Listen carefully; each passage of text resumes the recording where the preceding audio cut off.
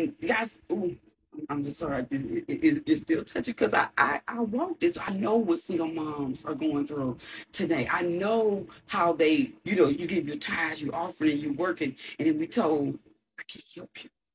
I know what that's like. Or you being told we'll shift you here, we're gonna shift you there. You're trying to find other single moms to like get an understanding. How do I do this? And they got the mental problem because when I say the mental health issue is the depression and suppression, the rejection. You got the abandonment, the rejection, the abuse, all of that trauma that these moms have gone through, even in their personal lives. That's why they came to the church.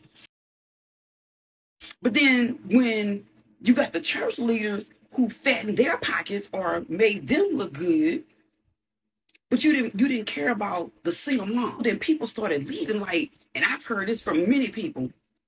The reason why I don't go to church today is because all you do is you see the leaders fattening their pockets. They got the designer clothes, they looking nice, they got the nice cars and everything.